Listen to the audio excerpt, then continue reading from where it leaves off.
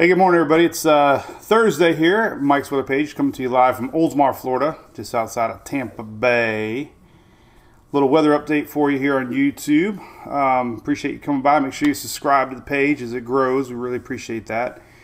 I'll be heading down today with a good friend of mine, Jason Bostow. He has reached out to Furman Generators, and he purchased 14 generators, and he's got a ton of supplies that he's handing out. We're heading down to Pine Island and some of the areas around there, so I'll be streaming live some and post some pictures on that as we give away, you know, some families in much need down there. But as far as weather goes today, I want to do a quick update. We still have Karl heading southbound as expected. It hit a roadblock. We got a strong jet stream above, and it's going south.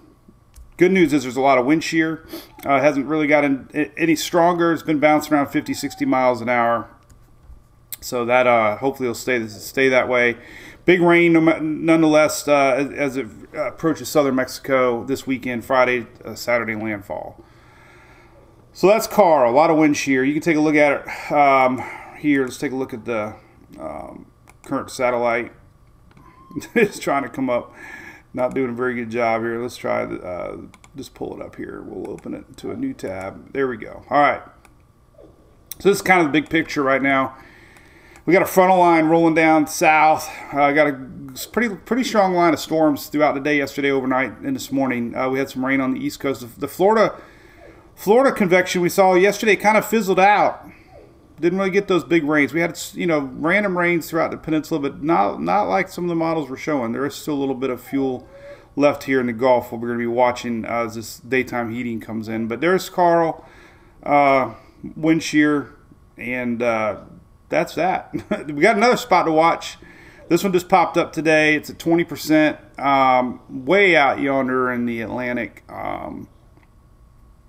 These have a hard time trekking west this time of year. There is a lot of dusty, dry air over the Atlantic right now, but, you know, if it makes its way across, it could be something to watch. It depends on how far north it goes. Farther north it goes, the more likelihood it gets picked up by an old frontal boundary and doesn't have a chance to come west too much. But keep an eye on it nonetheless. Not a lot of model support. As a matter of fact, here's the latest European ensembles, and not showing much at all with that system. So just kind of letting you know it's out there for now. Nothing else to worry about on that one. So here's our front. We got a front coming down. I guess the big story is tomorrow, Friday. We still got some lingering rains, possibly. Let me go to Friday. Here's Friday. So the rains today, Thursday, they're going to push on through. A little bit of lingering rain, South Florida tomorrow. This front makes its way through, all the way through the state. Not a lot of cool air with this past central parts of Florida. South Florida, unfortunately, still going to be a little wet on Friday. Saturday, though, looks pretty awesome. Look at that. Dry, crisp, blue skies. It's going to be very low humidity. I'm going to show you that here in a second. But Saturday looks wonderful. There's our next front, though, bowing down here. We got another front coming in quick. It's going to start to bring rains towards middle part of the U.S. on Saturday.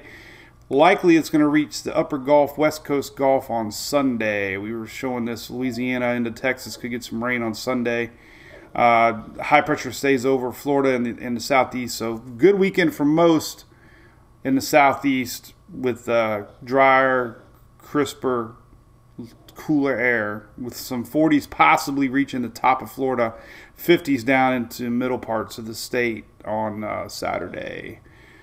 Here's some of your temperatures. Let's take a look here real quick. We're going to show you that other front coming down. Here's your Friday temperature map. 50s already making it down to the upper Gulf. The front's still making its way down. Saturday, though, here we go. Saturday, low 60s down to middle Florida. Here's your 50s and 40s. Might hit some 30s in the mountains. Some of it lingers on Sunday. Still 50s reaching down into Florida. Obviously 40s and 50s across most in the south. But then our next front starts to really dig deep. Here's Monday. You can see some 20s.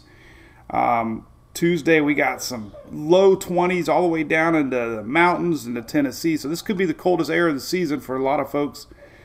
Low 20s and 30s touching top of Mississippi, Alabama, and Georgia even. So that's the next biggie coming down. and then it kind of slowly fades away. But what it does, it brings in the cool weather a little bit farther down into Florida. Next Thursday, Friday, we can see 50s getting closer and closer to Okeechobee. This is next week. So these cold fronts start pushing that heat out of here. And we got a front coming early part of next week. So back-to-back BOGO fronts. Tropical tidbits here shows you the humidity. Green is moist. I don't know. A lot of people don't like that word, moist. Moist air is green. Dry air is brown. Here we get into tomorrow. This is throughout the day today. Thursday night. Look at that. Dry air. Here it comes. Friday morning. Boom. A little bit of humidity left down in South Florida. But look at that. Dry. 20%. 15%. 10% humidity on Friday, and it lingers here through Saturday. Dry air for most everybody, so the humidity will be down. It'll feel nice and cool. Won't be that normal summertime heat. Here's Sunday, and here's our next front coming down Sunday. You can start to see it into the picture coming down into Monday. So that's what we got. Tropics are kind of quiet, like I said. You know, October we still watch, but right now things are quiet. You know, we'll just keep an eye on any of these waves out here. You just never turn your back on tropical waves. We have a couple of them kind of fizzled. We have a lot of dry air out here. The one we were watching by the islands fizzled out. So there's just really no convection down here to worry about right now. So that's always a good thing. All right, well, have a good day. I'll be down in Fort Myers area today, and we'll talk about that tomorrow. All right, have a great day. Bye-bye.